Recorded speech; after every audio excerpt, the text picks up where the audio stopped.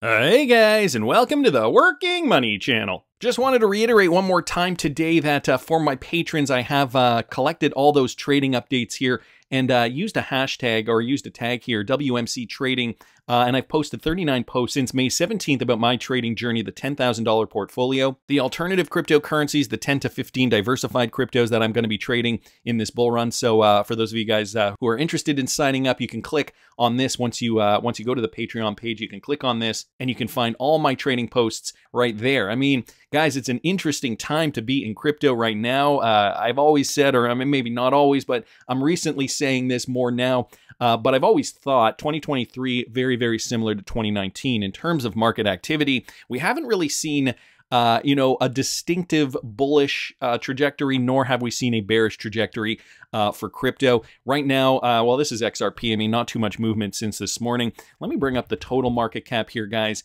just to give you guys a sense of where we're sitting for the entire market. Now, the entire market has come back down a little bit, and that's okay. We're going to see these retracements. As I said, 2023, very similar to 2019 in that respect. We haven't gone down past this low, okay? So if we go under $1 trillion, 975 to be exact, that means we are technically bearish. But guys, we're still above that at this point in time. We're at about $1.027 trillion in the space. So it's a good opportunity to cost average down. And for my patrons, I've made it a lot easier for you guys. 39 updates if you guys are just joining. And I'm trying to keep it fairly reasonably priced, $5 a month, so you guys can stick with me throughout this trading journey. Guys, it's just starting. It's just ramping up. We've got members of the BIS and other financial institutions, heads of banks and policymakers not knowing what to do when it comes to crypto regs. I mean, they're trying their best to, funnel us all into one specific category. But guys, it's really hard for them. And you know why? Because the developers keep innovating and they just can't keep up. Guys, listen to this clip here, a conference from the Bank for International Settlements. Listen to this. We started with an economic function test is because our 38 principles are based upon decades of experience of what can go wrong. We've learned by experience that the cost is excessive in certain areas if you don't regulate. So having justified regulation on the basis of decades of experience, we're saying apply that experience, don't waste it, apply that experience to crypto and regulate it to the same extent and in the same way. But all that leaves us, I think, and my parting thought from this session is we all face a huge challenge going forward in achieving a global transition to common approaches to dealing with this. It's going to be really difficult, particularly since it is morphing and changing even as we are regulating. And so many of us have jurisdictions which regulate for a stable pattern of activities, but you're dealing with a dynamic and changing pattern of activities here. At the same time as we are about to publish our document on DeFi recommendations, we have to update a document that we published a year ago, just a year ago, on what the DeFi market looks like, because it has changed so much even in that year. And that's an incredible challenge. Yeah, I mean, if we can keep the crypto market looking like the Wild West for as long as possible, I'm not complaining. But you can see these guys are struggling. They're really struggling to make these regulations make sense. And it's a big task. I mean, I got to say, it's a huge mammoth task because they are trying to do this globally. They haven't done this ever. You know, the last time bank regulation has come into play, well, I don't even know when the last time was, probably 100 years ago, maybe longer. So a great clip here, courtesy of Real XRP Boy on Twitter, wanted to keep moving. Coinbase is moving to support USDC. So with regards to stablecoins, or at least stablecoin adoption in the United States, we are seeing more crypto-related companies, in this case Coinbase, moving to shore up USDC by taking an equity stake in Circle. This shows how important interest income from the stablecoin is to the company's bottom line. So, we're going to see pushes like this in the US to back certain stablecoins. They really want to paint the winners and losers very distinctly. I recently had a question from one of my patrons about stablecoins and, what stablecoin's good, which one isn't. USDC generally. And by the way, on my Patreon, if someone does ask me a question, I'm trying to respond since we have a small group. I mean, it's tough when you have over 95,000 subscribers to, respond to everybody's comments. But on the Patreon, hopefully you guys following me on Patreon are finding that I am responding to all your questions. The announcement came amid declining market share for USDC and fresh competition from our new competitors such as big payments giant PayPal. So yeah, as I was saying, USDC becoming one of those ones that the U.S. I think is going to find acceptable for use. In the United States, USDT, on the other hand, or Tether, and that is a whole different ball of wax. Coinbase highlighted the fundamental importance of stablecoins to the broader crypto economy. Coinbase providing Circle with some measure of support makes sense, said Mark Palmer, a digital assets and fintech research analyst at Berenberg Capital Markets. Here's a quote, guys. Interest income from USDC represents almost 23% of the company's net revenue in the second quarter, and USDC's market cap has only continued to decline, he added. Coinbase is relying upon this revenue, especially as its transaction-based revenue remains at depressed levels. So Circle's USDC, this is definitely one of the ones that you will likely find on a lot of the exchanges that they support, because it is solid, it is sound. For whatever reasons they see fit. I mean, I'm not digging into those reasons, at least not in this video, but we got to pay attention, because it's going to make a difference on how we cash out, what our market exit strategy is. And guys, I'm going to be getting to a lot of these concepts on my Patreon when the time comes. So anyway, this is what we're seeing. Tough times regulating the market. We have certain aspects of it being regulated-ish. USDC coin being one of those stable coins that the US sees fit, and many other countries too. Wanted to keep moving, guys. Wrath of Kahneman posting this with regards to Ripple partner China Bank. Now, this is an old partnership with China Bank. Ripple's ODL user has partnered with Extendit for embedded banking. China Bank introduces embedded banking for effortless online payments. Guys, this just came out the other day. China Bank customers rejoice. No need to switch apps to checkout anymore. Let's face it, everything we need to do, we want to do online, from paying our bills to getting groceries to buying ready-to-eat foods. Of course, for China Bank customers, though, online transactions just got more convenient as the bank adapts embedded banking to non-bank apps and websites. And guys, they're using Extendit to do this. This was made possible by the partnership between China Bank and Extendit, who is a Ripple partner in the Philippines, a leading payment infrastructure provider for enterprise startups and SMEs. China Bank entered this partnership in response to its customers' growing needs for digital payment solutions. And here's a quote, guys. China Bank's move to introduce embedded banking demonstrates its recognition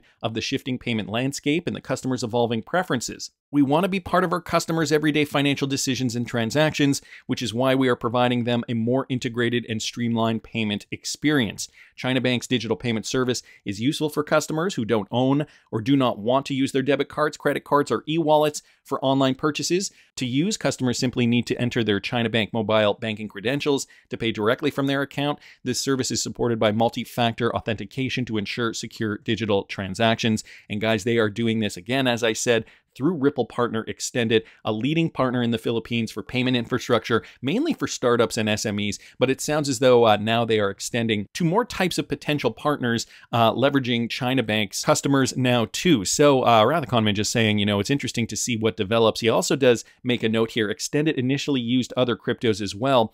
And the founder is ex-Ripple engineer, and he lists all the data here. If you guys want to click on some of these links just to see the connections there. Anyway, wanted to thank the Wrath of Kahneman just for bringing us that connection. Very interesting to see, these Ripple partners partnering up, extending the web of XRP utility. Eventually, once we do see that regulation, another one here, guys, from the Wrath of Kahneman on Twitter, Airwallex, which is another Ripple user, has partnered with Yield for international payments. They're looking to help customers accelerate global payments and financial operations. So Yield is a Chicago-based fintech startup founded last year by two former Stripe employees, Emily Tistrian and Mira Bura. Today announced a partnership with Airwallex, a leading global payment and financial platform for modern business. Yield's mission is to help businesses of all sizes integrate or retrofit their payment acceptance technology, leveraging the team's deep knowledge of financial infrastructure to modernize and optimize systems that improve profitability. So businesses are a big market for these fintechs. I mean, the user retail end, I guess it does have its applications. Yield, though, what they're doing is they want to help businesses, small businesses, and you got to think too, the nature of business, the nature of doing business has changed over the last decade or so. We're shopping more online now than we were ever before. So, these businesses have that opportunity to capture a global market. So they need fintech. They need a solution where they can leverage DLT blockchain technology, the XRP ledger,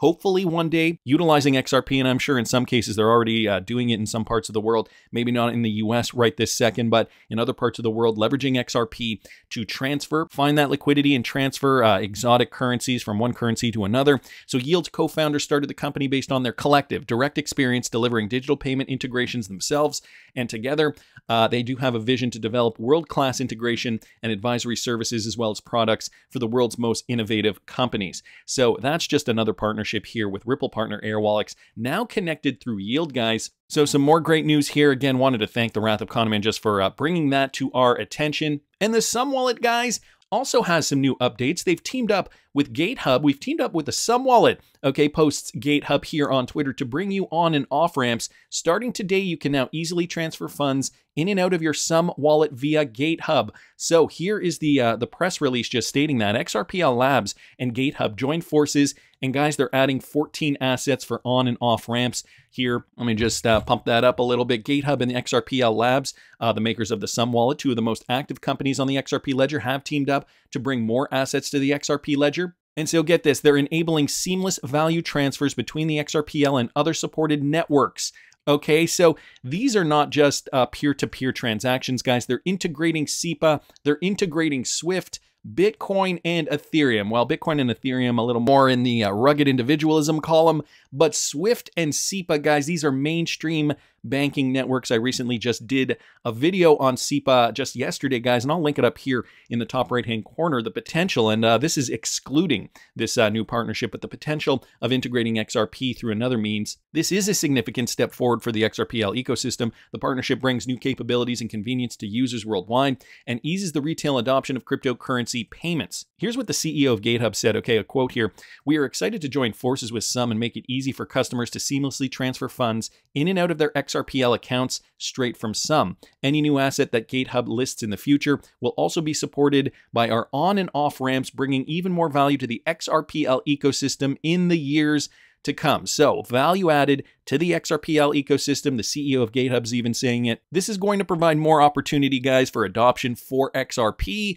the native currency, of course, that liquidity currency, the liquid currency that's going to be transferring a lot of these transactions. The collaboration with GateHub provides some users a simple on and off ramps, right? The increased adoption of XRP and other digital assets across the DeFi ecosystem and fosters interoperability cross-chain. So we've got a little bit of just a demonstration here. Even Viets Vin said blockchain technology has a lot to offer when it comes to making existing payment flows viable. GateHub and Sum joining forces will remove most of today's friction by streamlining the on-off ramp process. This kicks off many of the XRPL-powered retail and utility-focused endeavors we envisioned years ago. So on top of XRP, guys, here are the currencies currently being supported. So the Euro, USD, Great British Pound, Bitcoin, Bitcoin Cash, Litecoin, Ethereum, Ethereum Classic, SGB, Flare.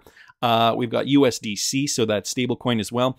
Wrapped XRP, Gala, and Dash. So very interesting to note that Dash is an interesting choice. I mean, they're a privacy coin, so don't know. Things are getting spicy, guys. Things are heating up. We're seeing more XRPL utility, more reasons to be using the XRP ledger. And, you know, this has been the main focus from the beginning. The big guys, the small guys, everybody is going to be using XRP at some point in time. So, again, wanted to thank just GateHub here, Viets Vin, and the Sum Wallet just for providing those updates. ISO 20022, let's do it here. Posting this. Now, yesterday I did a video about SEPA, and I already posted it in the top right-hand corner there. I do suggest you guys watch it because they were targeting a specific date, November 2023, and so we were talking about that yesterday. Well, this happened to come across my desk today, so confirmation that SWIFT is also updating their message standard for November 2023. Coincidence?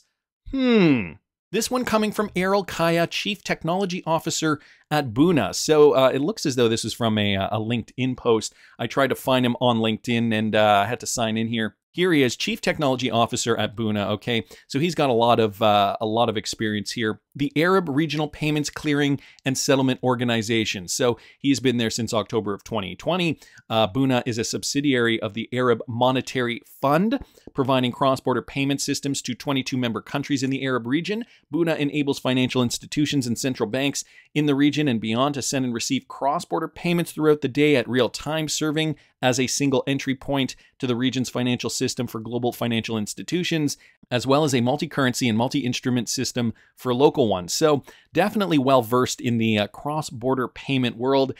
So he certainly would know about Ripple. There's no Ripple connection here to this guy. But what I did want to point out was this. If we go to activity, let me just show all activity and some of his posts here.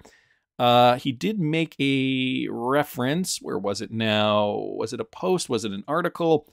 No, it wasn't an article. Was it a document? Whoops, let me go back here just to see where that was. Posts, I think it was. Yeah, it was this one here. Okay, let me read this for you guys. Well, volumes of tokenized assets are expected to reach 24 trillion USD by 2027. Okay, so let's think of that for a second. Volumes of tokenized assets, guys, this is currently the crypto market in 2023, the total crypto market, all cryptocurrencies. And what did I say today? We're at about 1 trillion. He is saying that by 2027, guys, it is going to go up to $27 trillion, which is right in and around here, up 2,500%. And that is all tokenized assets. So this is really going to skyrocket. The financial messaging standards adoption to serve the digital assets is encouraging as SWIFT is updating the message standard by November 2023. So guys, SEPA is doing this by 2023 and SWIFT is expected to also be doing this by 2023 to align with the Digital Token Identifier Standard, or the ISO 24165, for securities transactions specifically. So that Ripple ISDA partnership looking a lot more interesting now. And moving towards November 2023, who knows what could happen? Fix has done it earlier this year. Interoperability between real-world and digital assets, or in other words, between RTGS and CBDC networks from a settlement point of view, would be more convenient. He hashtags here ISO 20022, digital assets, cryptocurrency, Fix CBD community or CBDC community, even hashtag Swift here, and of course, cross-border payments. Well, we know the #1 cryptocurrency company that is going to be tokenizing assets globally. I'm not talking about on a small scale, guys. I'm talking about globally, $27 trillion in tokenized assets. Now, it's not all going to be on the XRP ledger, but what would you bet even 50% would be? Okay, even let's say 40% or 25%. Running through Ripple on the XRP ledger, 25% of 27 trillion is $6.75 trillion, guys. I mean, the current market cap is only $1 trillion. You could only imagine how much utility we're going to be needing on the XRP ledger, how much demand there's going to be for XRP, and what this price is going to be by 2027. And it's all starting November 2023. SEPA is doing it, and now it's been confirmed that Swift is also integrating by November 2023. That's just my opinion, but I want to hear what you guys think. Please subscribe to the channel if you haven't already. Like the video if you like the content I'm providing. I always love hearing your comments. See you in the next one, guys.